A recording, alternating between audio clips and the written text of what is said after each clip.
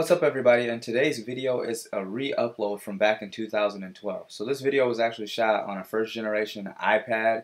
The cool part about this is it was a challenge that was on YouTube. The challenge is pretty simple. Put your body weight on the bar, see how many times you can press it to failure.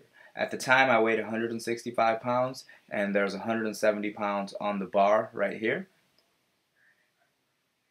I only weigh about 10 to 12 pounds more than this now, so I'm positive I can do more reps with a heavier weight now. But I thought it would be cool for you guys to see where my strength has progressed and where I was at this point in time, which is just over 4 years ago.